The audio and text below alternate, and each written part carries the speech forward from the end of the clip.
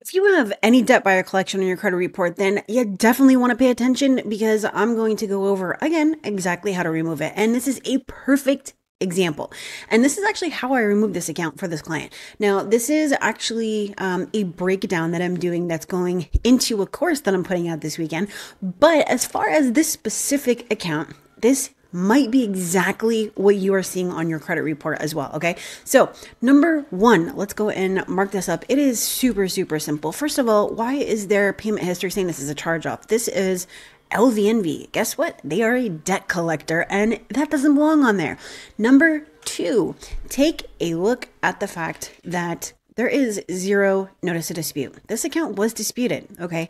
Now, FCRA 623A3 and FDCPA 8078 both require that within 30 days that notice of dispute is put on there, and it was not. Number three, late 120 days. Okay, this thing is just raw with inaccuracies and violations. Okay, so if you want to remove your debt collector accounts from your credit report or from your clients, then these are the things that you should be looking for. Okay, and these are the things that I use to remove these all the time. Otherwise, use the link at the top of your screen, schedule a call with me, and I'll see if I can do it for you. But this is always going to follow the same exact process. If you want to know what it is that you should be saying when you go and remove this, it's really, really simple.